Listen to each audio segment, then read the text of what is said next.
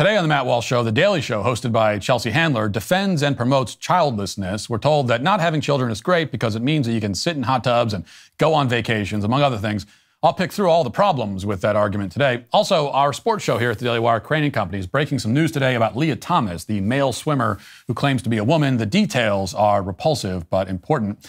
Plus, the White House now says that the UFOs invading our airspace are probably just used car balloons. Right.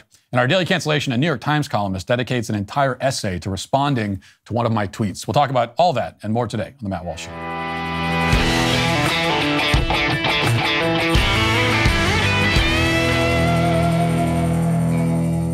You know, when the going gets tough, you could always count on big tech, said no one ever. We all know big business, especially big wireless, is always looking to lock you down into multi-year contracts with huge penalties. Pure Talk is the antidote to woke wireless companies.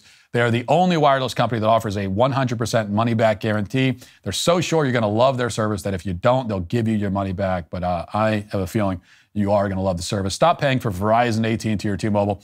Cut your bill in half with Pure Talk. Their U.S.-based customer service team makes the switch really easy. Switch over to Pure Talk in as little as 10 minutes while keeping your phone number and your phone as well.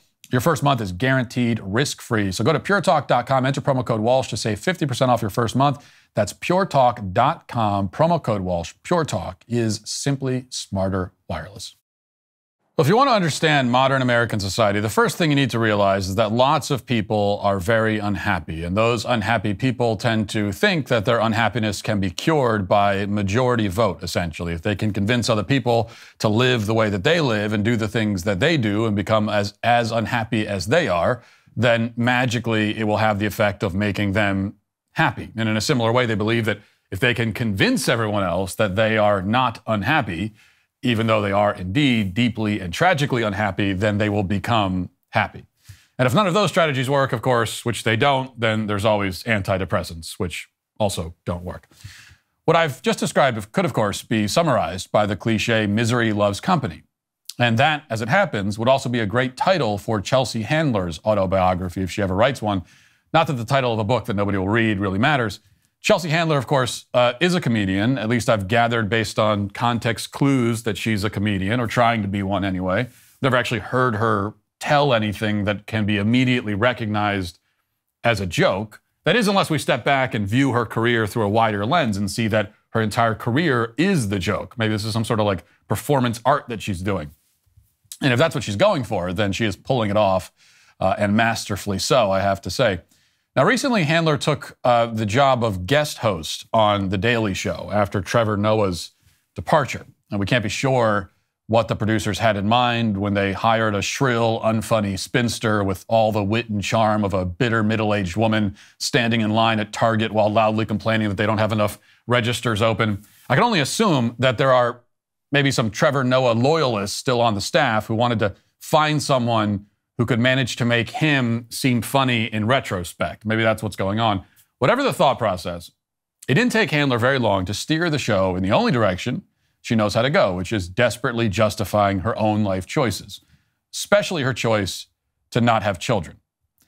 And actually, I need to amend that slightly, because it's not that Handler has chosen not to have children, it's that she's chosen not to allow any of her children to live. She is childless today thanks to the 3 abortions that she often brags about.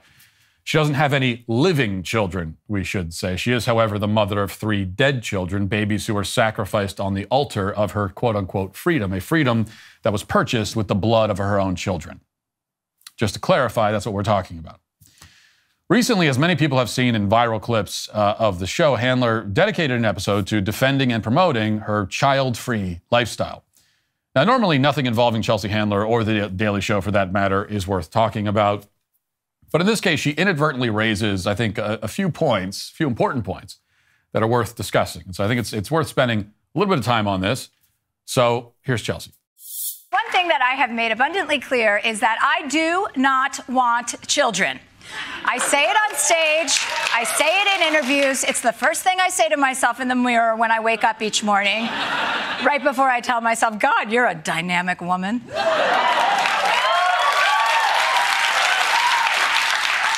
Kids don't respect me, and quite frankly, the feeling is mutual. And the fact fact is there are millions of women just like me, but for some reason, every single one of us at some point in our lives is shamed by society for not wanting a baby. And that's what I want to talk about in tonight's installment of Long Story Short. Well, actually, Chelsea, society wouldn't know or especially care that you don't have kids. Nobody's running up to you on the street screaming, "Hey, where are your babies? You better have babies." Rather, you often talk about your decision to be childless, and you talk about it in the most obnoxious ways you possibly can, which gives everyone else in society the right to give their own opinion about your choices and the reasoning behind those choices. This is the way it works, and it's something that everyone needs to understand, because a lot of people struggle with this. You see, when you present your lifestyle choice to the public, when you go on TV and talk about it in front of millions of people, or at least hundreds of people in the case of The Daily Show, you have submitted that lifestyle choice for public discussion. You cannot go to the public and say, "Hey, guess what? Here's a fact about me and the way that I live my life." You can't do that and then get offended when people say, "Well, here's my opinion about that." You gave that information to us. People naturally form opinions about the information you tell them. Now, nobody has the right to go banging on your front door and demanding to know how many kids you have. But everyone has the right to form opinions about the unsolicited information you give them. Don't want their opinion? Well, then don't tell them about it. Now let's listen to her continue to tell us about it.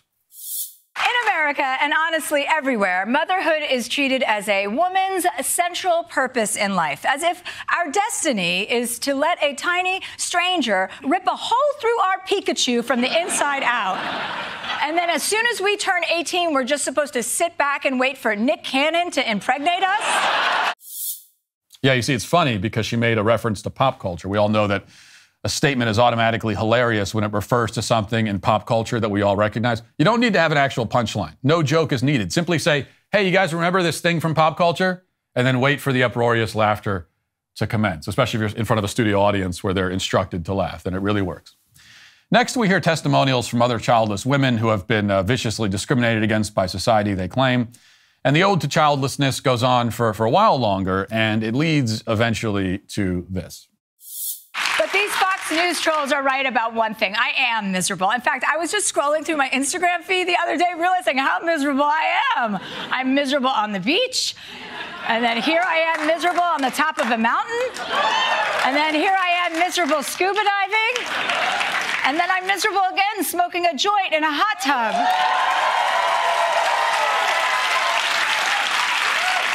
Every day is truly a new circle of hell for me. The simple truth is that I'm not having a kid because I'm happier without them. And that's really not of anyone's concern but my own.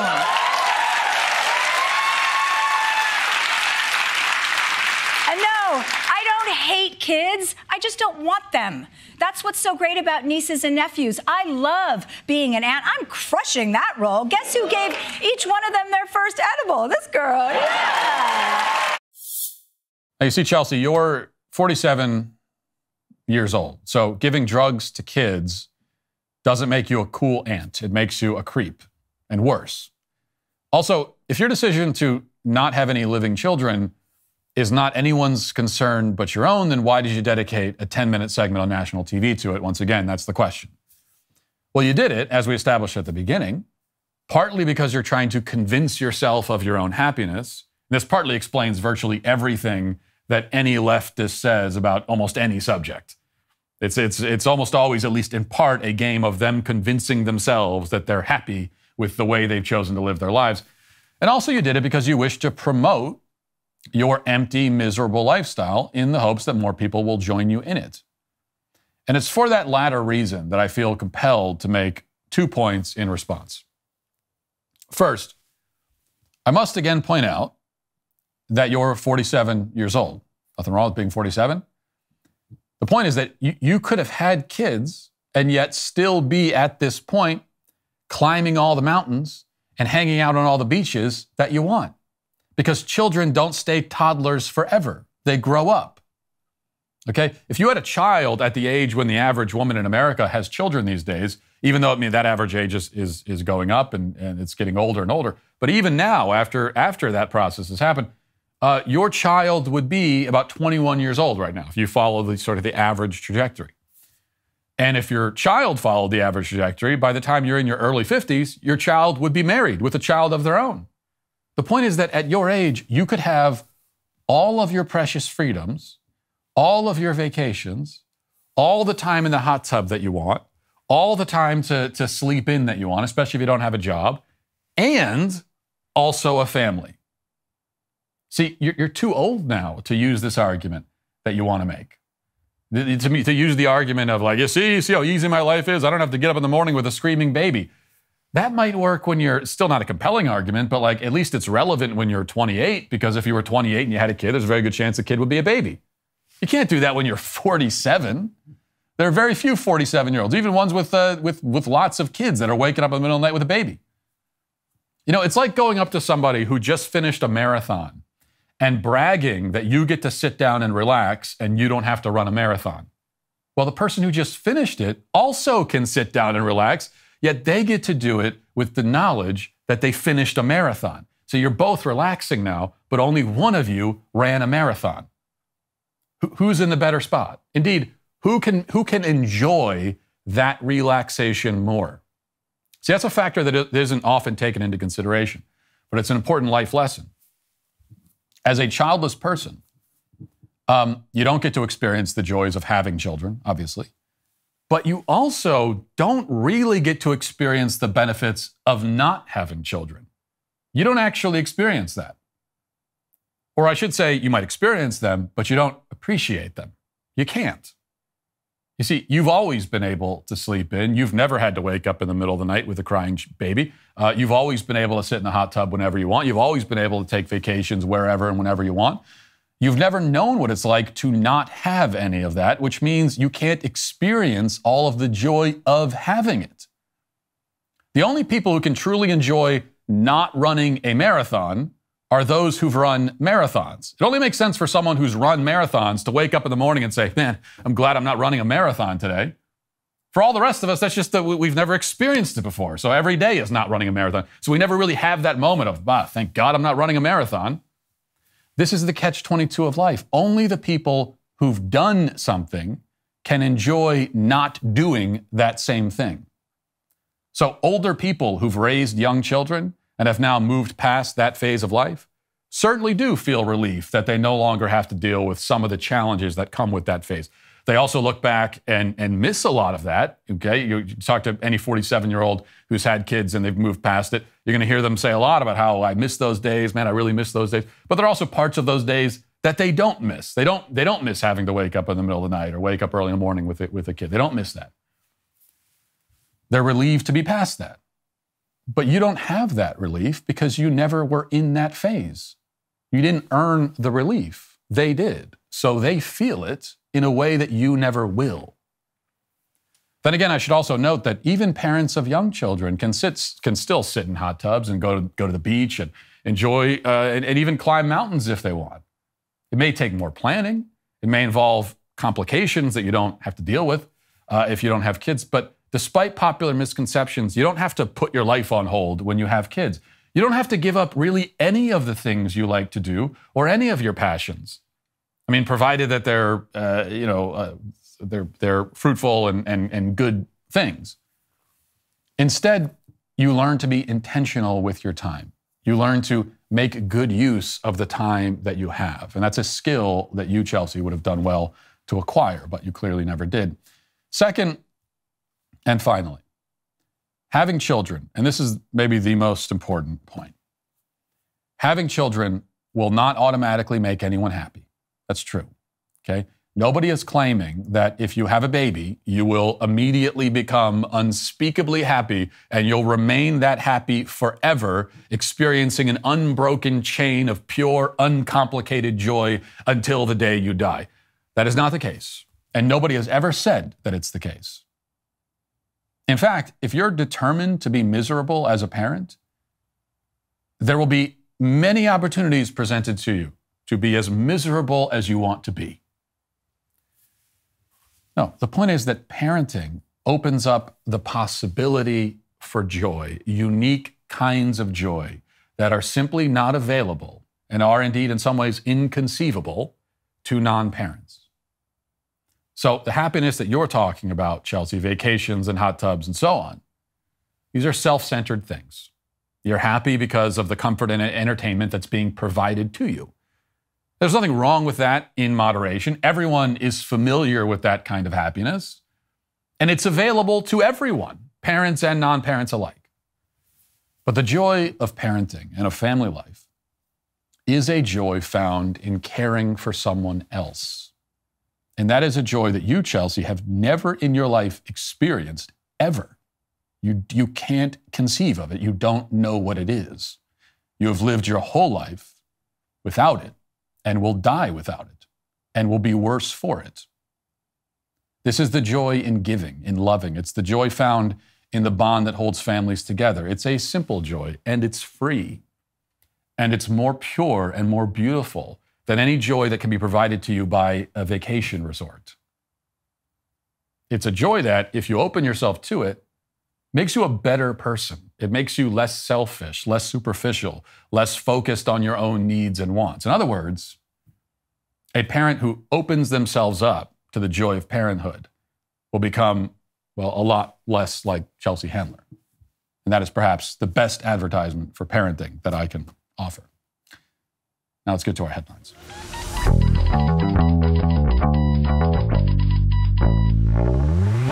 Well, I hope you had a good Valentine's Day. I think that ours was pretty good. I don't know what my wife would say, but she said she wanted to watch a romantic comedy last night. Very cliche, stereotypical Valentine's Day type of thing. Is after we ate dinner, the kids went to bed. She said she wanted to watch a romantic comedy, and then she even said there was a new one with Jennifer Lopez that she wanted. I was like, I didn't even know that she was still making movies. Apparently, she is. But I convinced my wife instead to watch the 1997 Kurt Russell action flick Breakdown, which is a movie where Kurt Russell gets kidnapped by evil truckers, and he has to go and kill them all and rescue her from the kidnappers. And it's a great film. It's seriously underrated, by the way. I think it's one of my favorite films, certainly one of my favorite action flicks of the 90s. And I talked her into watching that instead, and she was not impressed. Which, look, I understand it's not a romantic comedy, but it is a romance. He rescues his wife from evil, murderous truckers. What is more romantic than that? And there's not a lot of comedy. There is a scene at the end, spoiler alert, where Kurt Russell throws the main bad guy over a bridge, and then he's like lying at the bottom, in this ravine, and his body's broken on all the rocks, but he's still alive. And then this semi-truck falls right on top of him. And it's pretty funny. To me, it's funny. So you've got romance and you've got comedy together. Maybe not in a holistic way, but it's there. And so I thought it was a good Valentine's Day viewing, but apparently not. You live and learn. No Kurt Russell action movies on Valentine's Day. It's fine. But at least, last year we went to Cracker Barrel on Valentine's Day. So, this was at least a step up from that. All right, so I want to start with this. Our friends over at Crain and Company, this great sports show here at the Daily Wire, are breaking some news this morning, and it starts with Riley Gaines, who is one of the female collegiate swimmers who competed against Lia Thomas, who is the male swimmer pretending to be a female and was allowed to compete against women. Now, Riley Gaines is one of the few women who was directly impacted by this and has had the courage to speak out. Not the only one, but one of the few. And they had an interview with Riley Gaines. I think we have a brief clip of that interview. Let's go ahead and play that. If we let it, there will be men pretending to be women that ruin women's sports. But ranking first was a person I had never heard of before. And of course, this name was Lia Thomas. Lia Thomas did, in fact, formerly swim on the men's team for 3 years. I thought surely the NCAA wouldn't let this person compete with us. The NCAA official looks at me and says, "Great job, y'all tied. The trophy goes to Lia." And he said, "Well, for photo purposes, Lia has to have it." Wow. Lia Thomas, who used to be Will Thomas, is now dating someone that used to be a man that's now a woman, and they consider themselves lesbians. Very interesting dynamic. The things they practice actively are interesting. They cut off parts of their male parts, but left other parts, these testicles. are in a jar. Stop. We were being sidelined to validate the feelings and the identity of a man. Okay, so there's some of what was revealed, and Jake Crain is on his Twitter account has laid out a thread this morning with a lot of this information at @JCrane_ if you want to go see it for yourself. So I'll read a little bit from this, and this is what it says. It says, this is a thread we never expected to write. We sat down with NCAA women's swimmer Riley Gaines, and she shared some info about Lia Thomas. So we did some digging, and now we have a lot of questions. Is this what the NCAA thinks a woman is? Warning, what we found is jarring. And I don't know if that's an intentional pun, given some of the information we find out later, the jarring part, but there's some literal jarring that has gone on, apparently. Lia Thomas appears to have 2 Instagram accounts. His public account, Lia K. Thomas, featuring a small handful of generic photos promoting messages like "Let trans kids play." Then a private account, which is Lia, basically Lia Thomas with an I rather than an O. In our research, we found the observant, Nicole Walrose, the name, who identified multiple IG posts about autogynephilia that Lia Thomas, under the account Lia Thomas, allegedly engaged with. AGP, autogynephilia, is a male's propensity to be sexually aroused by the thought of himself as a female. A similar image liked by Lia Thomas is still found on Instagram account of Gwen Weisskopf, which is Lia's alleged romantic partner. Gwen, who identifies Lia as his girlfriend, is also a quote-unquote transgender woman. According to a GoFundMe for Gwen's breast augmentation, he's also an unlicensed social worker living in Philadelphia. And then more information about this person. Some of the stuff I don't even want to read. It's so disgusting. Are Gwen and Lia in an exclusive couple or in a polyamorous sex pod? One user called Crybaby Hell writes, "Nice polycule," liked by Gwen on a photo of Lia, Gwen, and 2 other trans people. In the post, Gwen tags a 3rd member via stuffed animal in bed with Lia. So then apparently there's some sort of polyamorous thing going on. And later on we hear about Gwen posted a mysterious round-shaped organ-looking item in a clear ball jar. So does this mean that testicles were removed and put in a jar? I guess we're left to speculate about that. There's some Satanism stuff. A lot of very disturbing images as well that they dug up. And all of this is, it's posted to the internet, but a lot of the stuff was on private accounts. Some of it was on public accounts, just nobody took the time to go and find it. Now, so what's the point here? I think the point's rather obvious. It's not surprising to me anyway that Lia Thomas is a depraved pervert, according to the information that they found here. That doesn't surprise me. But what it reveals and rather what it confirms, what any thinking person should have already known really, is that this is a fetish. Okay, this is a fetish community, if we can even call it a community, and that's what it is. Autogynephilia, okay, is, as it says there in the thread, autogynephilia is the men who are thrilled by the thought of themselves as a woman. Okay, they get off on the idea of themselves being a woman. Which, by the way, that is not the same thing as actually thinking that you are one. That's the important point. Now, even if Lia Thomas actually believed that he is a woman, that wouldn't at all make him a woman. And so it wouldn't change much, or it shouldn't. But it becomes all the more grotesque and absurd when you consider the fact that even these people who claim to identify as women, many of them really don't. They don't even believe what they're saying about themselves. And yet we're supposed to believe it. This is a fetish. He gets a thrill out of pretending to be a woman and walking around like a woman and going into the women's locker room. It's a thrill. It's a fetish thing. And so what we're being told is we have to participate in your fetish. Lia Thomas becomes sexually excited by the idea of other people seeing him as a woman, and by competing against women in women's sports. It's all part of a fetish. And what the women in these sports are being told is that it's not even that you have to affirm his self-perception, as twisted as that would be on its own. It's actually that you must participate in this man's fetish. Okay, he gets turned on by the idea of himself as a woman, and even more so if you participate in that charade, and so you have to participate. Because he has a right to act out his depraved fetish in public and with your participation. That's what the women are being told. And as I've been saying for so long, this is the case. Like, it's impossible to know for sure of all the people these days who claim to be trans or whatever. We can't see inside their minds, so we don't know exactly what's going on. We can't say for sure. All we can talk about is what is the physical reality. And so we know that they claim to be a certain thing and they're not that thing. We know that because we understand physical reality.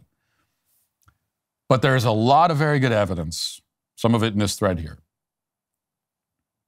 that even if we could see inside their minds, they're misrepresenting in public what their own perception is. And for a lot of these men in particular, they don't even actually see themselves as women. They know that they aren't. That's the whole point of the fetish, is to pretend to be something that they're not.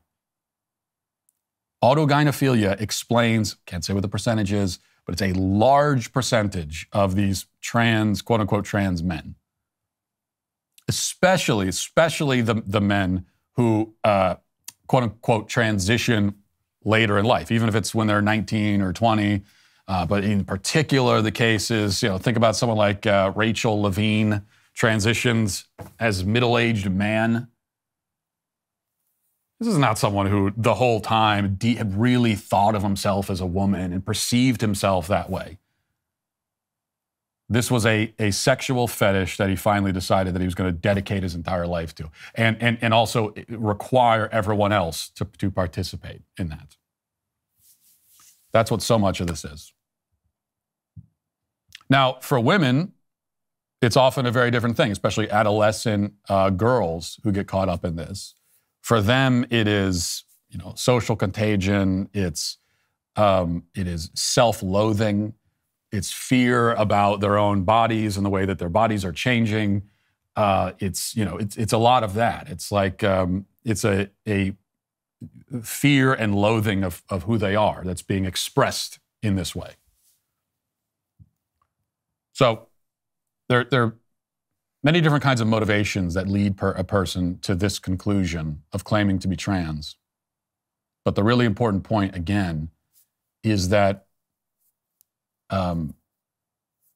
we often talk about these people and say, well, they're confused.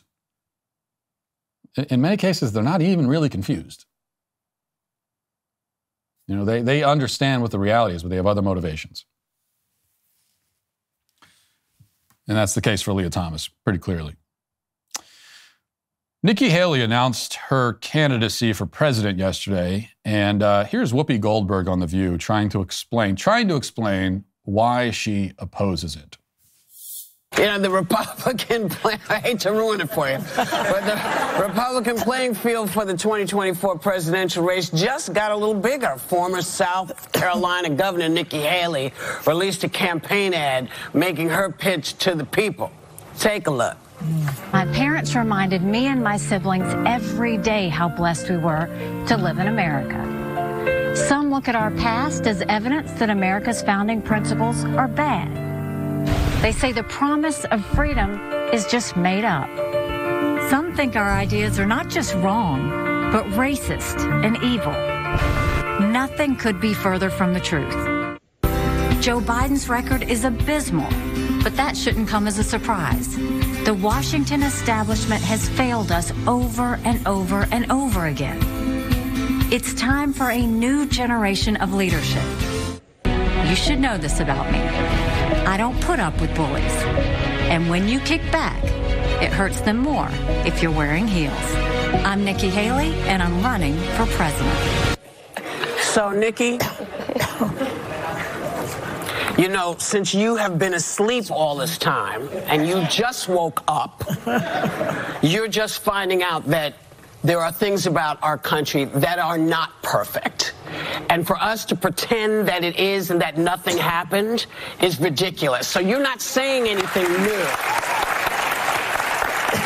And you, of all people, should know better, because you used to actually have some sanity and knew right from wrong. Yeah, and then you lost your mind and went in some new direction. So don't do that. What? What? How, what are you basing any of that on? Why is that your response to the clip that you just played? See, this is just, and I don't support Nikki Haley's candidacy, as I said yesterday, and I'll talk in a minute about some more specific reasons why I don't. But this is just people on the left, Democrats, like trying to find a reason to oppose Nikki Haley, who's a very kind of benign establishment conservative type figure. And they're trying to find a reason to oppose her. They don't really have a reason. It's just like it's a reflex. All they know about her is that she's Republican. That's all they really need to know. And this is in spite of all the efforts that Nikki Haley has made to appeal to people like that. Nikki Haley's made many efforts to appeal to the Whoopi Goldbergs of the world and the women of The View. And even after all that effort, this is what she gets in response. Which is why it's a very bad idea to waste your time trying to appeal. You sacrifice your integrity and your principles for the sake of appealing to people who will never accept you, ever. Unless you abandon entirely even the facade of being conservative and say, I denounce all of that, I renounce all of that, now I'm a left-wing progressive, I'm sorry for everything I ever said. If you do that, then yeah, maybe they'll accept you, sort of. But they're never going to let you live down the fact that they're never even then, they're not going to really forgive you for having ever dared disagree with them. But that's the most amount of acceptance you could ever hope. If you don't do that, anything short of that, there will be no acceptance at all, so there's no point. A guy named Gavin Sample compiled a tweet thread of all the reasons that he opposes Nikki Haley's candidacy, and I happen to agree with many of these reasons, and it kind of illustrates the point that I was just making. So I'm going to run through some of what he has compiled. For those of us who don't, maybe have not been keeping very close track of Nikki Haley and don't remember everything she's ever said. Here's just a few highlights, or maybe we should say lowlights. Gavin Sample writes, Nikki Haley's running for president. Here's a list of a few reasons no one should vote for her. Number one, Nikki Haley fell for the Bubba Wallace hate hoax. And then he reposted this tweet from 2020, extremely embarrassing in hindsight, and in fact was not hindsight, it was embarrassing in the moment, because any thinking person knew in the moment that the whole Bubba Wallace story was ridiculous. The claim that someone planted a noose in a NASCAR garage was always absurd. But this is what Nikki Haley wrote at the time. We should all stand with Bubba Wallace today against the cowards who secretly put the noose in his garage stall. Watch your back, cowards. Bubba has a bigger army than you do. Hashtag hate won't win. Hashtag we stand with Bubba. Then he writes some other examples. Nikki Haley opposes combating big tech censorship. She wrote in 2020 also, censorship by big tech companies, especially censorship of conservative opinions, violates the spirit of the law and the First Amendment, but more regulations would go too far in the other direction, putting bureaucrats and lawyers in control of what gets said online. Either way, free speech loses. Nikki Haley has been a squish when it comes to immigration. He brings that up. Nikki Haley removed the Confederate flag from South Carolina's state capitol after the 2015 Charleston church shooting. And Gavin writes, her decision can easily be seen as the first monument removal that sparked the entire movement. This has led to many more statues and monuments of Confederate generals, also Teddy Roosevelt, Thomas Jefferson, and even George Washington being removed. That's an important point, that this was not, it wasn't like she got caught up in the hysteria of taking down all the Confederate flags and monuments and everything. It wasn't even that. She actually kicked it off, arguably. She also wrote this, again in 2020. after George Floyd. We spent the last couple of days celebrating our son's graduation. Tonight, I turned on the news and I'm heartbroken. It's important to understand that the death of George Floyd was personal and painful for many. In order to heal, it needs to be personal and painful for everyone. That is precisely what the left, people like AOC and Ilhan Omar and others, Rashid Tlaib and all the rest of them, the squad, that's precisely what they were saying to justify looting and rioting. Well, these people feel pain, and so everyone needs to feel their pain.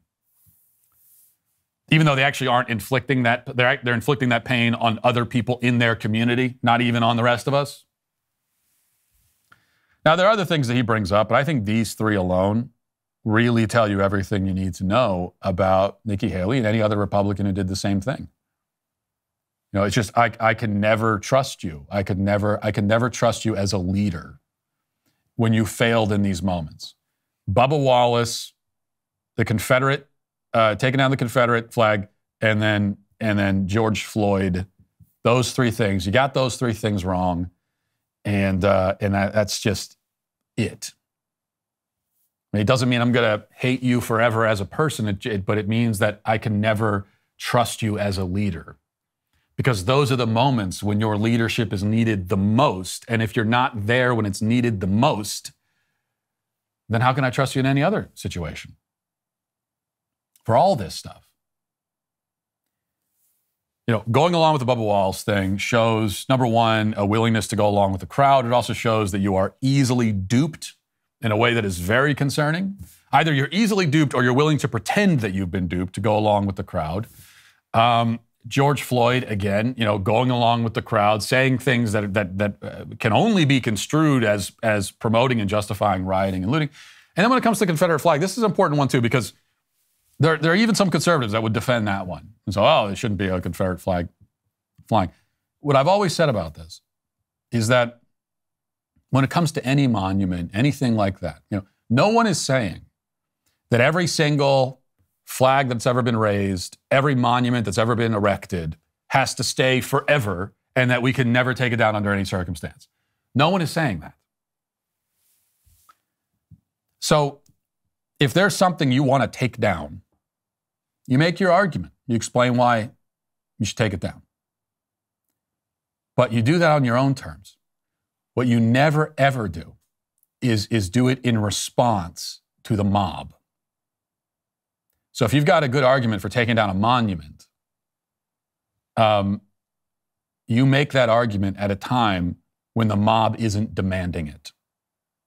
The fact that the mob demands it is reason enough to not do it. Even if otherwise you could make an argument for it. If the mob demands it, you don't do it. That again is leadership. You never cave to the demands of the mob. So, Nikki Haley, not the one we need in this moment or any other moment. This is the New York Post. There are hundreds, if not thousands, of unknown objects soaring in the skies, but they're likely just used car balloons or other benign crafts and not aliens visiting Earth, according to White House officials on Monday. White House Homeland Security Advisor Liz Sherwood Randall said in a virtual briefing, quote, "There are no UFOs. This is not an invasion of aliens." I mean, it's funny, but it's not funny because people are communicating this on platforms that are widely viewed. But despite Sherwood Randall's assurance to the elected officials, the government is still unable to identify the trio of recently downed objects. The first was shot down off of Alaska's Arctic coastline on Friday, the second over Canada's Yukon Territory Saturday, and the third over Lake Huron on Sunday. On the call to governors on Monday, Sherwood Randall said there are hundreds, if not thousands, of objects in the sky. Most are believed to be mundane and could be things like used car balloons or aircraft launched by commercial businesses, she added. Well, like I said yesterday, if you needed any more confirmation that these are definitely aliens, then this has to be it. Used car balloons? Yeah, there's a balloon from a used car lot has become dislodged and is now 40,000 feet in the sky and is moving around in a way that utterly perplexes Navy pilots. Yeah, that's one of the, say what you want about the UFO theories, but, you know, keep in mind that in many of these cases, including what happened over the weekend, you've got trained pilots who this is what they do, and they have laid eyes on these objects, and they come back and report, I don't know what that is, and I don't know how it's moving away around the way that it is. I'm pretty sure that like a Navy pilot knows what a balloon looks like and could easily, at a used car, are you talking about, what used car balloons are we talking about first? Are we talking about those ones, the crazy, the ones with the wacky arm ones? I assume that's what they're talking about, because that's like when you think of a used car balloon, that's the first thing that comes to mind, right? Wouldn't that be really distinct? If you saw that somehow floating in the sky 40,000 feet in the air, I don't know how it gets up that high. Like, I know that a wind gust can take a balloon pretty far, but like, give me a break.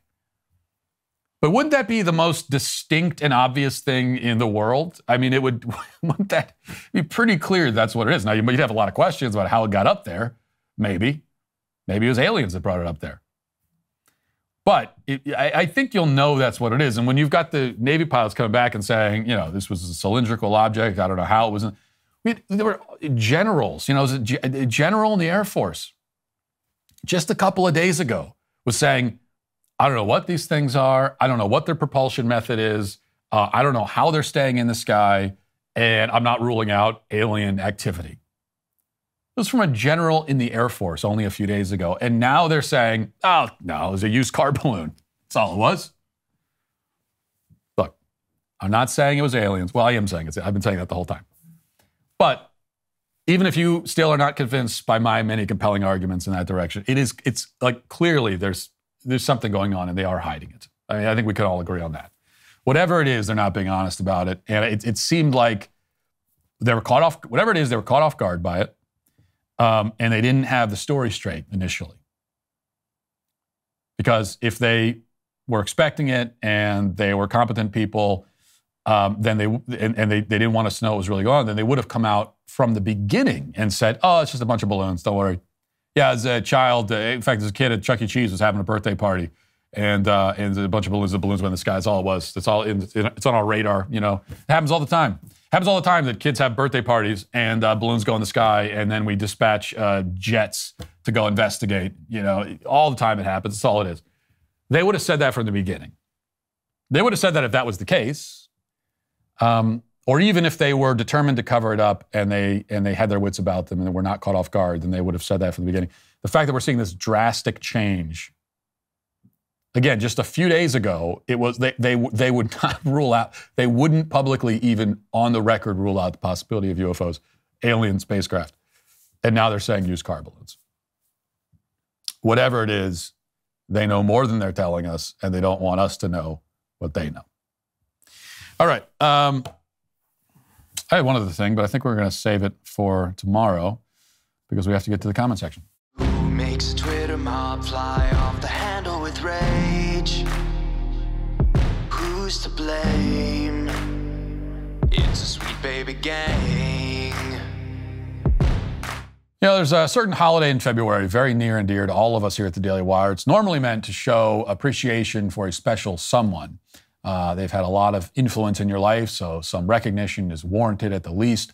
But we haven't quite taken that usual approach here. Of course, the holiday I'm talking about is President's Day. Right now, over at dailywire.com/shop, we're celebrating the Our President is for Sale sale. You'll find great deals up to 40% off on select Daily Wire merchandise, including highlights from my swag shack, like the Johnny the Walrus plushie bundle, which is at its lowest price ever, and the Matt Walsh Superfan bundle. They're alongside other bestsellers like the Leftist Tears tumblers and the Daily Wire dog bundle, too. What is that exactly? Is that some stuff for your dog? Why do they put that in my copy? So anyway, don't wait on taking advantage of this sale. Head over to dailywire.com/shop today. CJ says the decline of understanding love everyone to mean let people do whatever they want and don't interfere is a direct consequence of people not having children. As a parent, you learn that what that statement truly means. You love your children beyond description, yet you don't let them do whatever they want. You're often the bad guy in their lives as you stop them from destroying themselves on a regular basis because of the love that you have for them. Yeah, well, that's how good parents operate anyway. And you're right, that I think that there is an interesting connection that you've drawn there. it becomes very clear. It's not that you can't understand this without having kids, but it does become very clear once you have kids that oftentimes the most loving thing to do is to offer correction, even punishment. So you can understand maybe intellectually that correction and punishment can often be fueled by the love for the person that you're correcting and punishing. But it's an intellectual exercise, and then you have kids and you really understand it. You really understand what that means. That you love your children, you love your child more than life itself, and because of that, you're forced to correct them. You're forced sometimes to punish. I know that, and I'm not alone in this, but as a parent, there are times when I've had to come down pretty hard on my kids because they've done something that warrants, a more severe response. And I hate it. I don't like it. I don't like punishing my kids, which is good. I think if you enjoyed it, there'd be something wrong. But I really don't like it. I find it actually quite painful because it's not what I wanted. It's not what I want to do. And especially if it's the days when I come home from work and one of the kids was acting up, and of course I'm, dad comes home from work. I have to deal with that sometimes.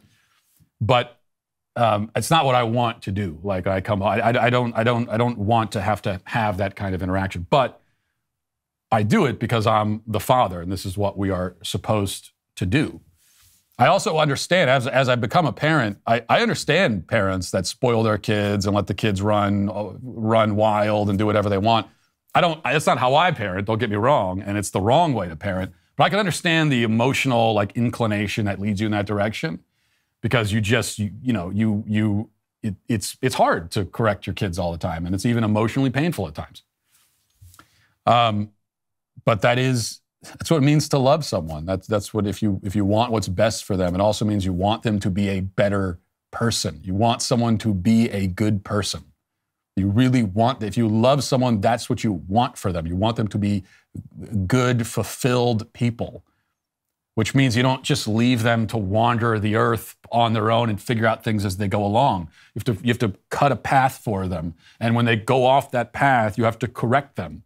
And sometimes drag them kicking and screaming back to the right path.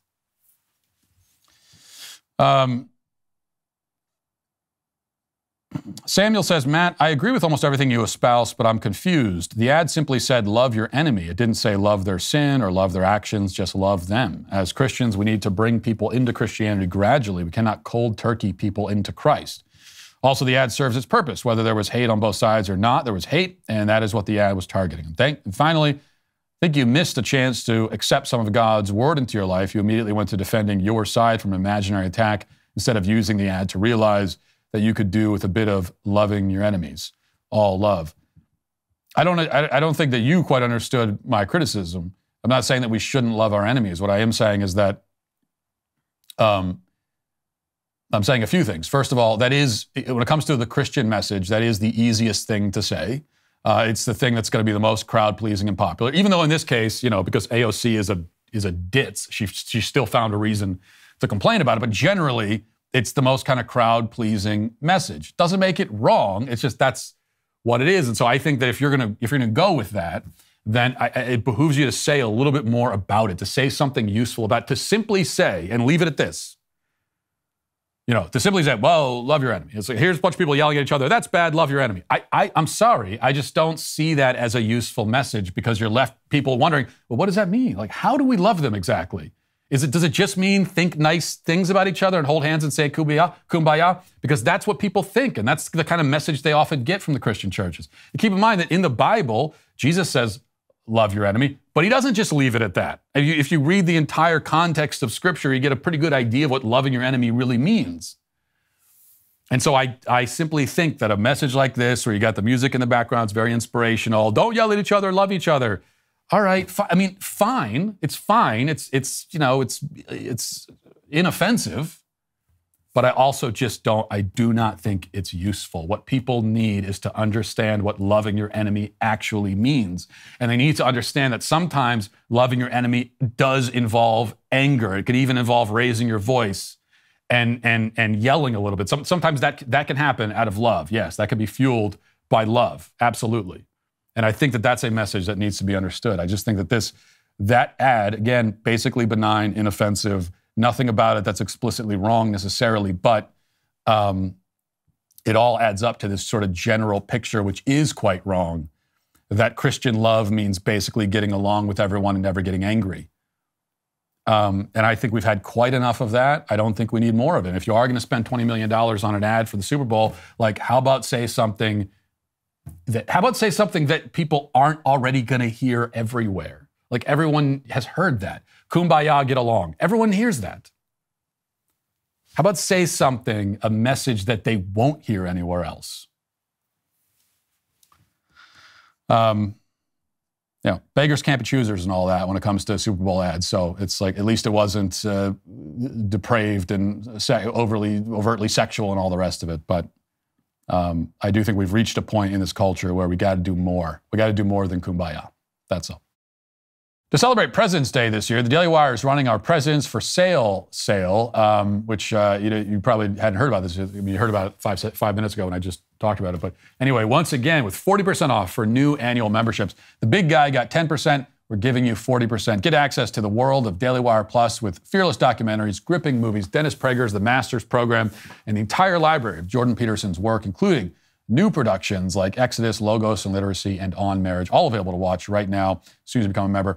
Coming down the pipeline to a TV or laptop near you, we've got new episodes of Ben Shapiro's The Search, Exodus Part 2, our much-anticipated DW kids content, and much more, all coming up. And to sweeten the deal like ice cream, well, we're going to give you up to 40% off select items in the Daily Wire shop. Take advantage of the Our Presidents for Sale today. You know he would, so just go to dailywire.com/subscribe and become a Daily Wire member today. That's dailywire.com/subscribe. Now let's get to our daily cancellation. Well, it should perhaps tell you something about the cultural relevance of the New York Times that a New York Times columnist wrote an entire editorial responding to one of my tweets, and I just found out about it today, a week after it was published. I didn't even know that it happened.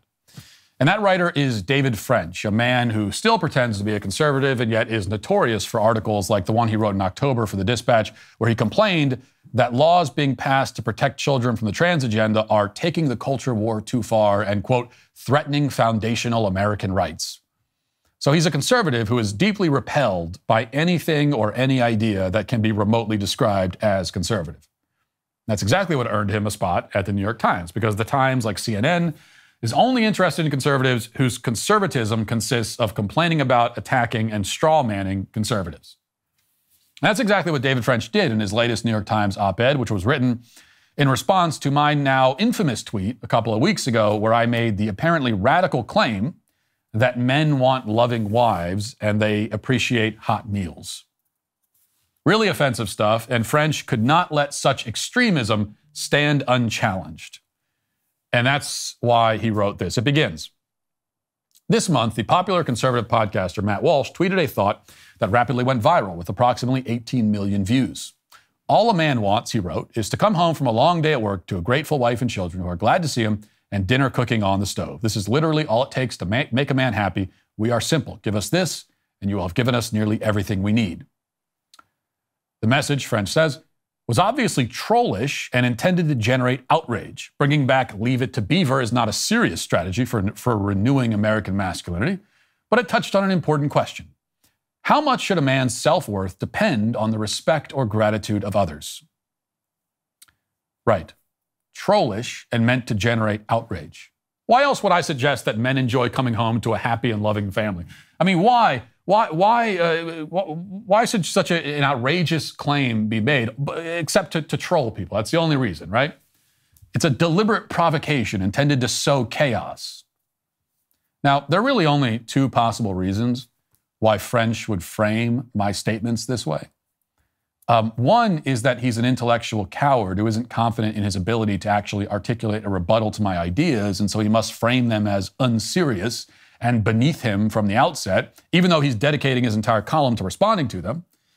The other possibility is that the conservative, quote-unquote, David French is such an extreme leftist, so radically far left in his thinking, that he really does consider my incredibly normal description of a normal family to be somehow shocking and outrageous. I can't say for sure which of these options is closer to the mark, but I'd guess that the truth is maybe a combination of the two. French continues.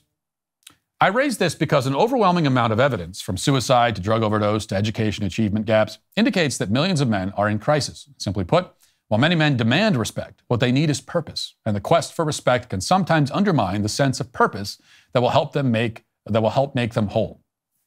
To put it more simply still, what men need is not for others to do things for them. They need to do things for others, for spouses, for children, for family, and friends and colleagues. Okay, now, he's not wrong, obviously, that men need purpose. I say that all the time. I never suggested that they don't need purpose. In fact, in the tweet that he's responding to, I suggest exactly the opposite. The reason why a man finds joy in returning home from a hard day's work to a warm and loving home is that it strengthens and vindicates and validates his purpose in life. In that moment, he feels fully grounded in his purpose. He knows what his purpose is. A man who returns home to a loving family returns home to his purpose. Now, French either doesn't understand that or, again, is pretending to not understand it. We'll read one more passage just to get the full context of his argument. Quote, the demand for respect is a hallmark of much right-wing discourse about masculinity. In this narrative, too many women don't respect their husbands and the culture more broadly devalues men. Part of this argument has merit.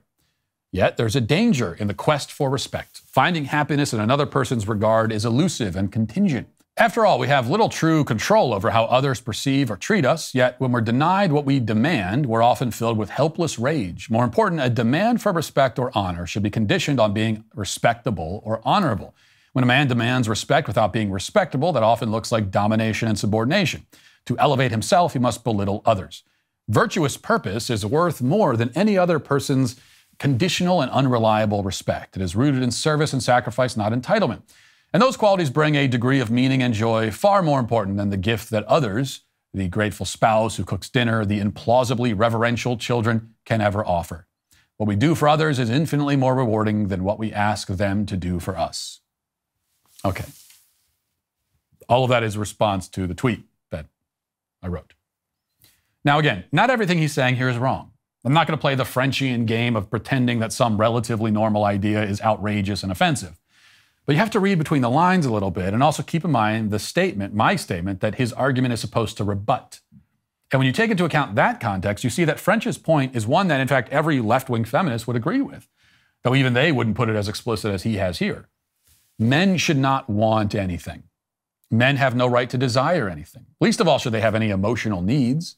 Men are meant to operate in a vacuum where they pursue purpose entirely unaffected by their surroundings. Now, on the surface, it may sound like French is, if anything, making the mistake of being too tough, having standards that are too high, expecting men to be too duty-bound and stoic. But that's not the case at all. In fact, he's calling men to submissiveness. He considers it outrageous that a man should hold his wife to any standard at all. Okay, remember, all I said in the tweet is a grateful wife. So that is a standard that I am putting on the woman. That is something that I am saying a woman should do. God forbid we mention one single thing that a woman should do herself in a marriage. French doesn't like that. The idea that a man should have any expectations, that a man should want anything, is offensive. Even wanting your children to be happy to see you is, French says, implausible. Remember again what I said, what French is responding to. The only thing I said about children, I didn't say that when you walk in the door, children should bow, should do a profound bow and say, Father, we are grateful to be in your presence once more. No, I said that fathers want their children to be glad to see them and grateful for them. French dismisses the very idea that your children should want to see you, calling it implausibly reverential. Maybe we're learning something about how his own kids treat him. I don't know. I can't understand otherwise why you would consider it implausible that your children would be happy you walked in the door. Because a man who simply wants his family to be glad that he walked in the door is, according to French, engaging in some kind of leave it to beaver fever dream. Men should instead just shut up and do as they're told. Men should focus on doing for others without being remotely affected by how they are treated in return. Talk about implausible. I mean, if my vision for men is leave it to beaver, then his is like Spock. He envisions men as unfeeling, inhuman creatures, no desires or emotions to speak of. And you'll notice that French, and this is what's most important to see, he has never and would never say anything like this about women. He would never, not in a million years, lecture women for wanting respect. He would never say that a woman who wants gratitude from her husband is being an outrageous troll. He would never say that a woman who expresses her emotional needs is engaging in some kind of ludicrous fantasy and shouldn't even be taken seriously. That's because this is not French being like a hard-ass drill sergeant barking at everyone to stop whining and just get on with it. If it was, I'd be sympathetic to his approach, even if I disagreed with his argument. But instead, French is cowering to the feminist double standard, which says that men can never talk about what they want. Only women can do that. Because that is the thing that upset everyone. That's why they're still talking about that tweet 2 weeks later, because I dared to say one single thing about what men want. You're not allowed to do that, ever. And David French is here to enforce that rule. Now, in reality, of course, in this contest between purpose and respect, a contest that French has created largely because he feels compelled to find some reason to disagree with me, the answer is both. Men need purpose and respect. You cannot remove one from the equation without severely diminishing the other. A man who has respect will be more likely to understand and his purpose, and a man with purpose is more likely to have respect. What this means for a wife is that if you are a wife and you want to help your husband live with purpose, then you should respect him and show that respect and make sure that he sees it and feels it. That doesn't mean respect is entirely unconditional. It doesn't mean that a man should be respected no matter what he does at all. It simply means that if you love your husband and you want him to be happy, and especially if you realize that he's trying his best, even if it's not perfect, he's not a perfect person, he's trying, and you want him to be the best version of himself that he can be, then you will help fuel him in that direction, which means showing him respect. You know, my wife will often say to me, not every day, not following some kind of script or timeline, but she will often say that she appreciates how hard I work for the family. She's grateful for the sacrifices I make. She'll sometimes say that to me in person. Sometimes she'll send me a text just randomly during the day when I'm at work with a message like that. She lets me know that she notices and she cares and that it matters to her. And that, yes, she's grateful. These kinds of acknowledgments, they fuel me and motivate me in a way that nothing else can. You know, I'm very happy to have a loving and grateful wife and children. Guess what? Yeah, my kids are also happy when I walk in the door. I never knew that was implausible, but this implausible fantasy has come into fruition in my own life, if you can believe it. And there are many other men who have the same happiness. And I want those who don't have that happiness to experience it. That was my whole point. And yes, it was a point that focused on the needs of men. Much could be said about the needs of men, or rather what men should do. There are plenty of things that could be said about the responsibilities of men. Much could be said about what men should do for their wives. And much is said about that all the time. It's okay to flip the coin over and look at the other side from time to time. It's not only okay, but necessary. Even if it offends guys like David French with the New York Times, who is today canceled. And that'll do it for this portion of the show. Let's move over to the members block. Hope to see you there. If not, talk to you tomorrow. Godspeed.